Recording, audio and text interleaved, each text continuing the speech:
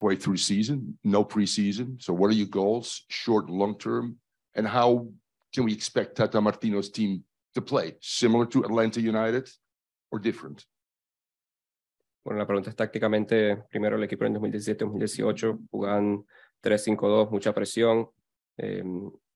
Tácticamente, ¿cómo podemos esperar el equipo de Tata Martino que juegue? Y opinión de tomar el equipo a mitad de temporada y cuáles son sus metas a corto y largo plazo. Empezamos por el final. La experiencia de tomar un equipo en mitad de temporada es, en mi vida como entrenador se ha dado pocas veces. Probablemente necesitemos ese tiempo que hablamos antes para terminar de tener al equipo completo. Y la forma de juego sí aspiramos a que sea algo parecido a Atlanta, pero está claro que acomodándonos a los futbolistas que finalmente tengamos en el roster. Yes, taking over a team mid-season, it's something that has only happened to me a few times in my life. But as I said before, we'll need time to be able to have the full team. And in terms of the style of play, I aspire that this team plays similarly to Atlanta, but adapted to the players that we will have here. Ian Hess, then Chris Whittingham. Thanks, Rafa. Hola, Tata. Hola. Ian Hess with the Heron Outlet. Welcome.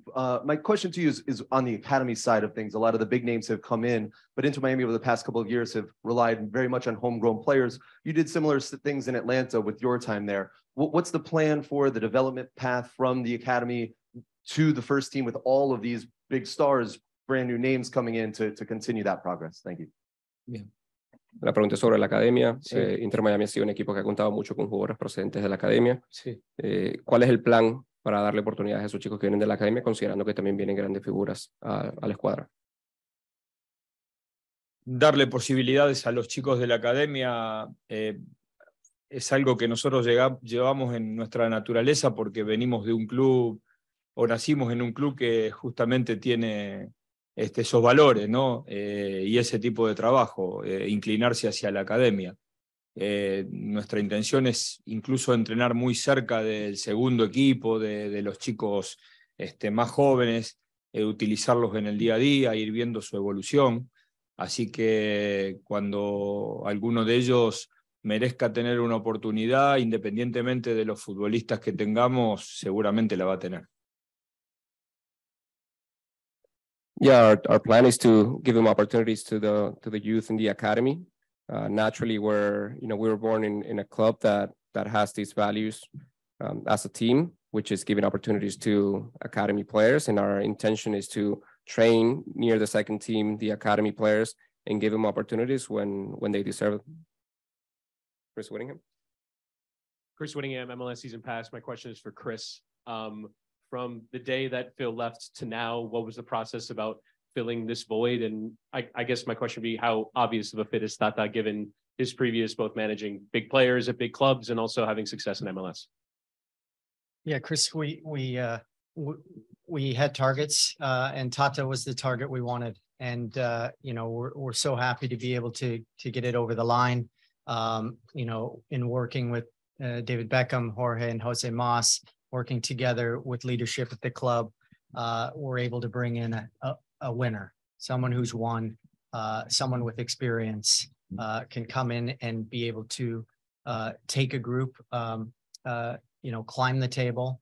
The goal is to make the playoffs this year. We're in the semifinals of US Open Cup and Leagues Cup. So there's a lot to play for this club and a lot to build. But we got the target that we wanted to sign. First of all, I see a league that is permanently worried about evolving and growing. And this league has so many rules and it's so many of them that there's no room for people to complain because they're very clear.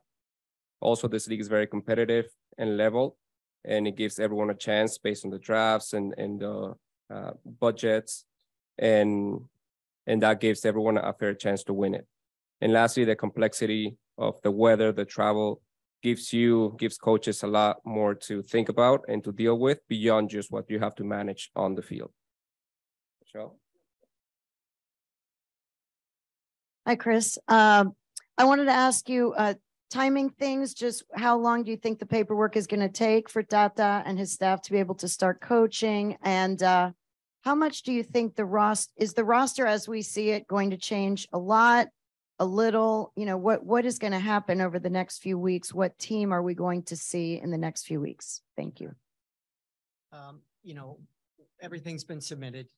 So we are working on, you know, the visa process that will run its process, and hopefully, you know, the next 5-6 days we can move forward and he can start working. So we're excited for that.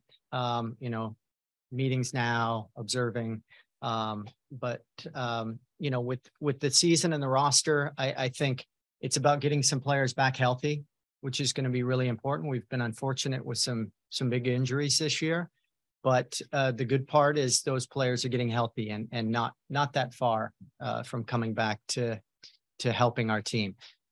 International duty, it'll be great to get these players back from Gold Cup and be able to contribute. And looking at the young players we've been able to play, a great opportunity for them. They're going to grow through this experience. You know, tough stretch as a team, but great opportunity for their growth. So putting all that together and adding the new additions in the summer, you know, come late August, we're going to have a different look, a different team. This will give the opportunity for Tata and his staff to work with the players in a new way. So the combination of that, it feels like a new beginning for the club. And we're going to do everything we can to rise up the table game by game. We know the two that are coming. How many more should we expect? Yeah, I mean, the window opens July 5th. So we're working on everything we can to try and improve the squad and make us competitive in every position. So we want to have competition in every position. So we're going to work on trying to do that. And whether it's in league or out of league, we want to improve the team. We're going to do the last 3 questions, Andrea, then Fernando. Don Gerardo, bienvenido. Andrea Llanes, Deporte Total. Yo le quería preguntar, ¿qué lo motivó a cambiar el fútbol de selecciones por un equipo? Lo vimos los años pasados con México. Bueno, a pesar de todo lo que pasó, bastante cómodo ahí. Y segundo, rapidito, si le podía preguntar, le han preguntado por Messi, por Busquets, por Joseph. Yo le quería preguntar por Pizarro, que es un jugador al que usted le dio un chance de volver a la selección mexicana cuando no estaba en un muy buen momento. Acá se habla mucho que se puede ir. Quería conocer su opinión acerca de eso. Gracias. Bueno, en realidad estoy volviendo a un club, pero es lo que hago habitualmente. Me la paso de un club a una selección y viceversa. Y como disfruto de las dos cosas, siempre atiendo las posibilidades de trabajo que tengan que ver con cualquiera de esas dos posibilidades. De Rodo, sí, nosotros incluso... Rodo tiene mucho que ver con los 2 primeros años de México, que fueron totalmente distintos a los 2 segundos años de México.